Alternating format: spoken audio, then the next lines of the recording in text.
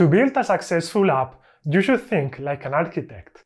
Just as a building will collapse without the right structure, an app built on shaky foundations will crash or require complicated maintenance. Luckily, there already exists a blueprint for success when building on Android. In this series of videos, we'll go through our recommended app architecture guidelines. They will provide the foundations for a stable and effective app. Our guidelines apply whether you are working with a view system or Jetpack Compose. First, we'll start with the interior structure, the data layer.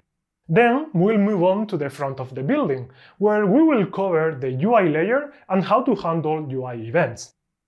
The domain layer simplifies interactions between the UI and data layers, much like an elevator between floors.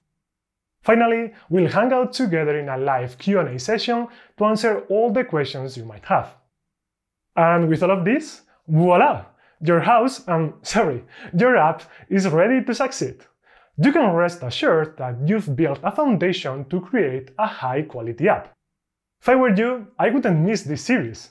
We'll be releasing episodes over the next few weeks, so to be notified when a new episode comes out, subscribe to the Android Developers YouTube channel. See you around!